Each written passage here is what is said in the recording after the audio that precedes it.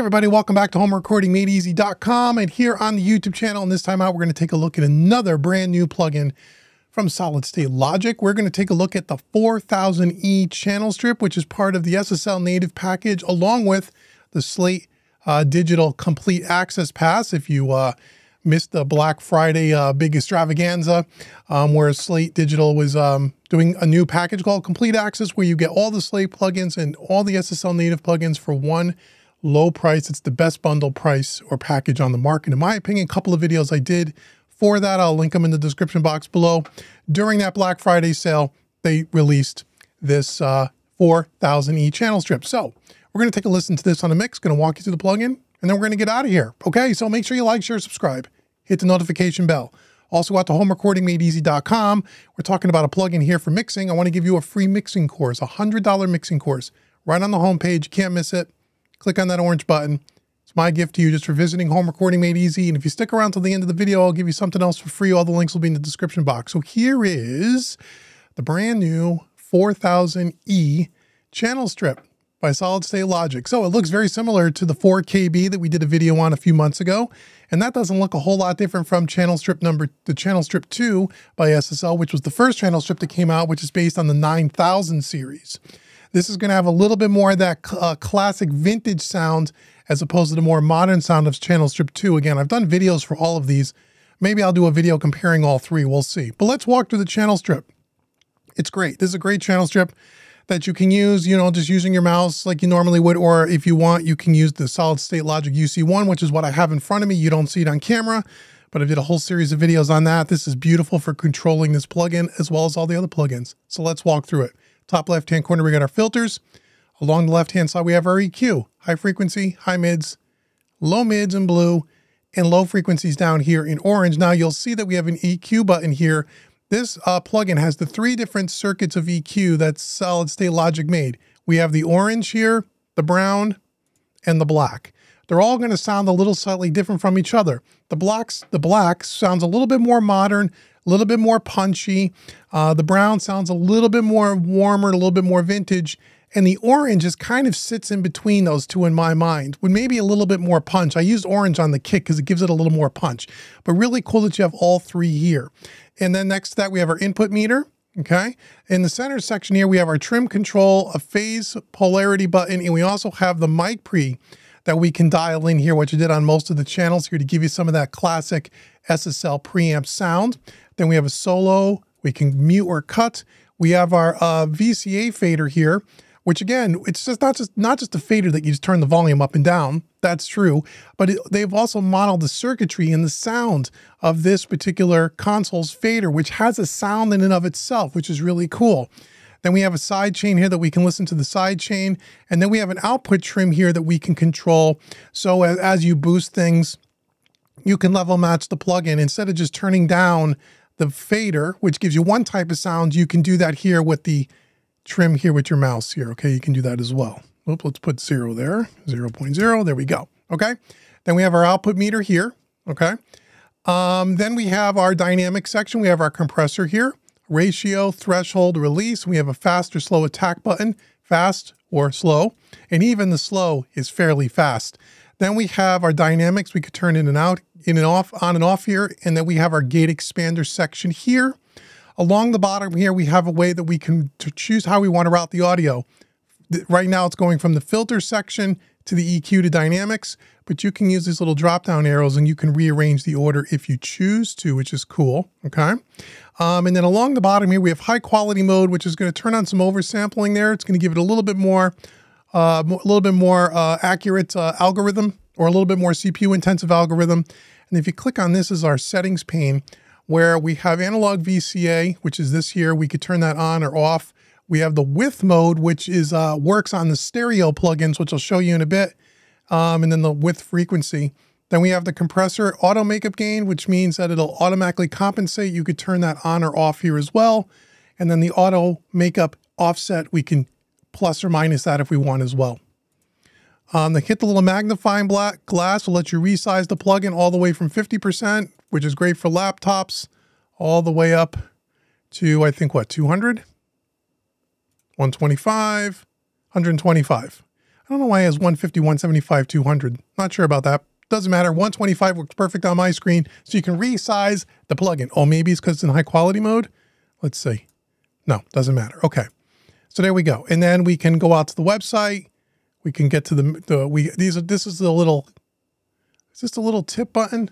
Not really sure. Oh yeah, this will actually give you, you turn on this question mark, and as you scroll over things, it'll tell you what it is. It's like the little, tip thing there if you want. You can turn that on, turn that off. And then we also have up here top above the compressor, we have a wet dry knob. And now if you have the 360 software installed, which goes really great with the UF8 and UC1, you can click this, and this will open up the 360, which we're not going to look at this video here, but you'll see as I loaded up all my plugins, we have the whole SSL channel strip here. We're going to do this in another video, taking a look at the improvements that they've made to the 360 software. So that's the plugin. So basically what I did here is we have a short, small session here. We have a drum set here, kick in, kick out, snare top and bottom, hats, tom 1 and 2 overheads and rooms, a bass, an acoustic guitar, 2 electric guitars, and a piano. And I kind of went through and did a little bit of a mix here, kind of EQ things, compress things a little bit, just to give you a feel and for what it's going to sound like. So what I'm going to do is I'm going to start with them on, then I'm going to turn them all off, turn them all back on, and then we'll dive into we'll solo up a couple of tracks and let you listen to what the 4000E channel strip can do. So here's with them on, then I'll turn them off. Here we go.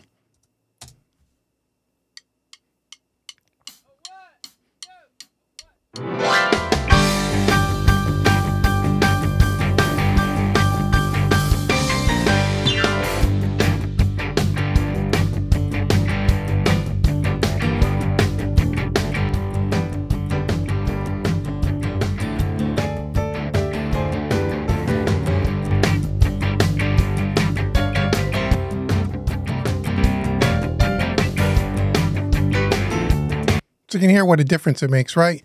Let's start on a couple of these tracks here and just solo it up so you can kind of hear what it sounds like. So let's start with, let's say, our piano here. So solo up our piano. It's going to kick in here in a second. Let me loop a section here.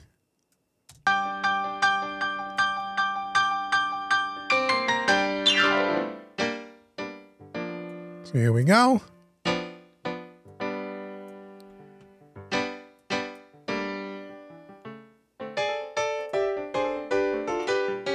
So now on these stereo tracks, you have this width knob here. So I use a little bit of the preamp here to give it a little bit of a little grit here.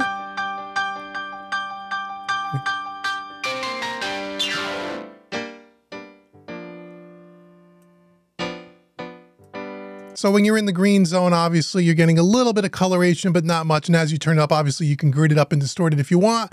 We have our filter section here. About 80 Hertz is a low cut. We added about 9 dB at 8K on a shelf. Added a little bit of 4.5K, and that's really it using the orange EQ. But let me show you what the difference is between the EQs here.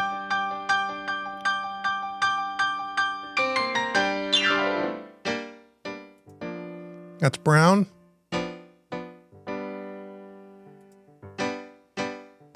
Black.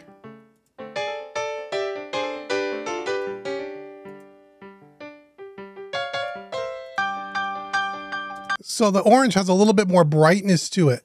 It's a little bit more obvious. I really like that orange kind of circuit, which is really cool. Then we have a little bit of dynamics happening here, a little compression.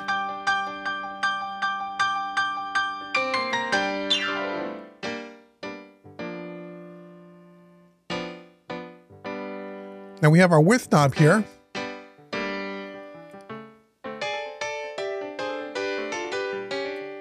Pretty cool. Turn it off.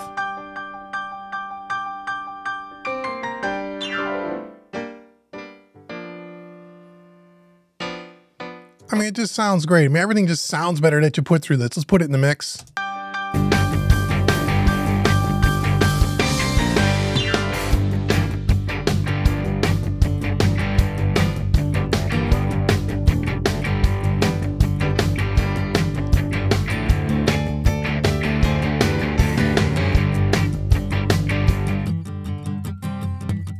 Little acoustic.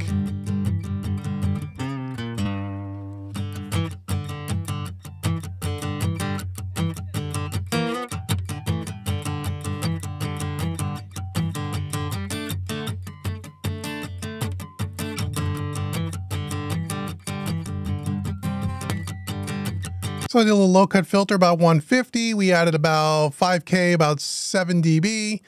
We took a little bit out at 200 Hertz, about 4 dB, and that's it. And that's all we did. We used the preamp to drive a little bit of signal using the pre.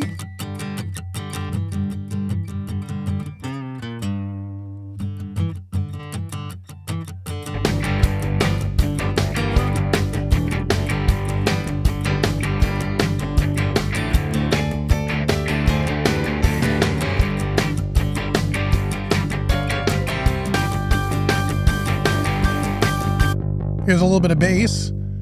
Here's where we're driving the preamp a little harder, give it a little bit of grit.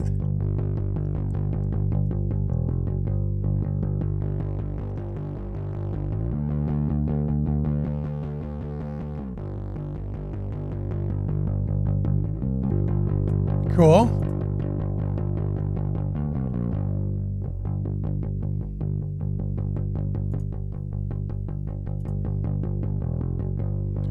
Adding a little bit at 105 Hertz, about 8 dB on this orange EQ, and that's really about it. Low cut filtered about 40 Hertz. A little bit of compression. And then you can turn down the output a little bit if you want to compensate. Bring it back in the track.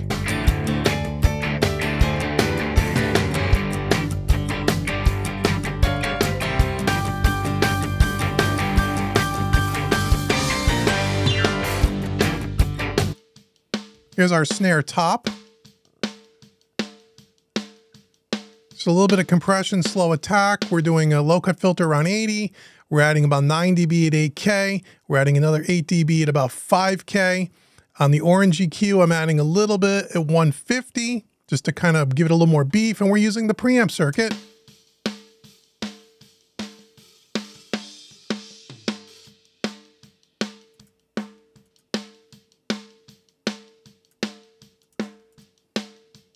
In the track, here's what that sounds like.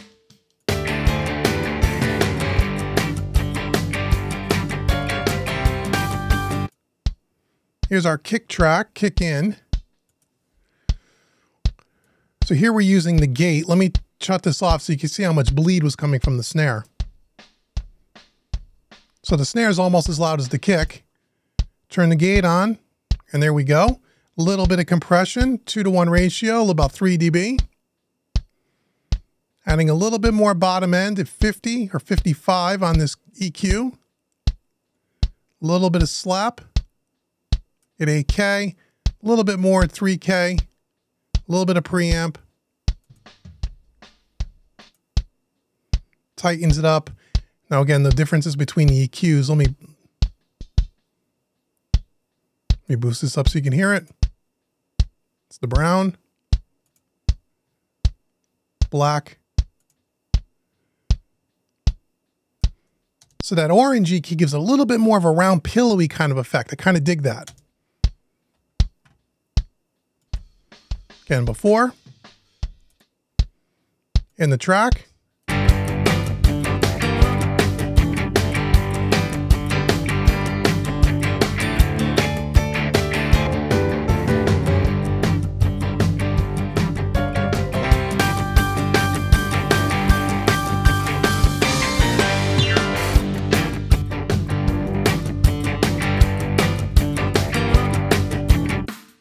Here's our rooms, and then we'll end this video here. Let's take a listen to that. Again, we can use our width knob here. If you want to spread them out a little.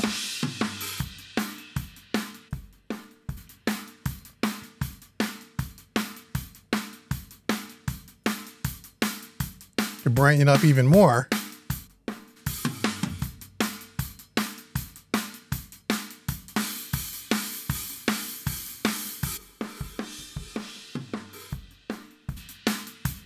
What a difference, right? We can turn down the output a little bit here. But what a difference that makes.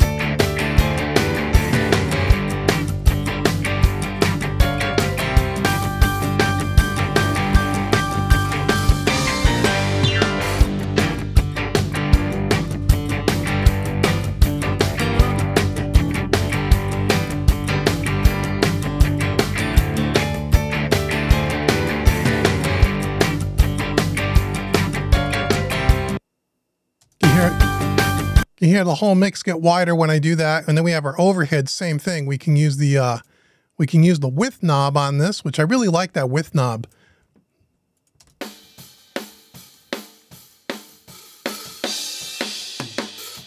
Really makes a big difference.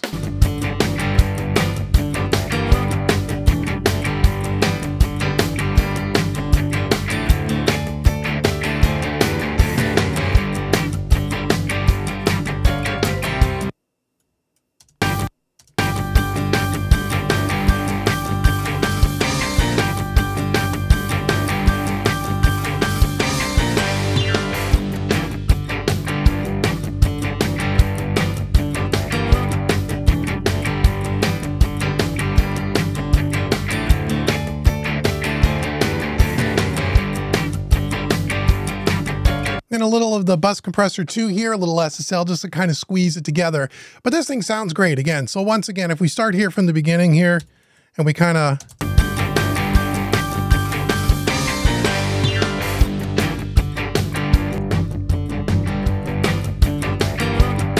I mean, it doesn't take a genius to hear that and tell you that it just sounds great, right? I love the SSL native plugins. For the SSL channel strips, again, we've done reviews on the channel over the last couple of years from all the major manufacturers, Universal Audio, Plugin Alliance, and whoever else is out there. I got a bunch of them, Waves, everybody else. I've always said that I like the SSL native stuff. Those tend to sound great to me. They just sound more authentic. In this one, because it's an E series, I have an E series, I have an SSL Origin, a real SSL over on the other side of the studio here, which is based on the E series with the black EQs. And this sounds very, very similar to that. It's got that same kind of SSL thing. It's got that warmth and kind of thickness. It doesn't get too shrilly on the top end. It sounds nice and smooth. It's got a little bit of a mid-range push. It's exactly what the SSL sounds like. So it sounds really, really good. And again, this is a little bit, it kind of sits between the vintage, more vintagey sound of the 4KB, which is the one predecessor to this, and then the modern, more of the 9000 series. Sounds a little bit more, for lack of a better word, hi-fi, a little more punchy, a little more modern. The 4000 kind of sits in the middle of that sonically, in my opinion, and it's probably the most famous mixing console that's ever been made is an SSL 4000. I mean, you know, tens of thousands of records over the last 45 years. You know, I'd say 70% plus of them have been mixed on an SSL 4000 or the 4000E or the 4000G or the G Plus. And so that's just, if you've listened to music in the last 40 years, you've heard thousands of songs mixed on an SSL. It has a very distinct sound. It was built for one thing and one thing only, mixing. The consoles, yes, you can record in them, on them, but they're really known for mixing. And this has that great sound. So I love this plugin. If you have that Slate Complete Access Pass, you get it for free. Again, you can check the channel and see the other reviews we've done for the other SSL plugins. And this one's great, man. I really, really like this a lot. I hope SSL comes out with some more really great plugins. All of their native plugins are all pretty much winners. They make a whole suite of plugins that are just great. And this one's no different. And again, if you have the UC1, which I have in front of me here, it makes it really fast to work on, which is beautiful too. So thank you for taking a look at the SSL 4000 E-channel strip by Solid State Logic. Again, I want to thank you so much once again for coming out and checking out this video. As I said at the beginning, go out to homerecordingmadeeasy.com. Get that free mixing course right on the homepage. It's $100. I want to give it to you for free. Once you start working with that course, if you dig my style of teaching and you want to check out one of my other full-featured training courses on my website, I want to give you a 25% discount coupon code. That coupon code is YouTube25. Put that in at checkout. It'll take 25% off any training course on the website. So until the next video where we take a look at some more great plugins, I've been Dave with homerecordingmadeeasy.com. Thank you so much for watching, everybody. And I'll see you guys in the next video.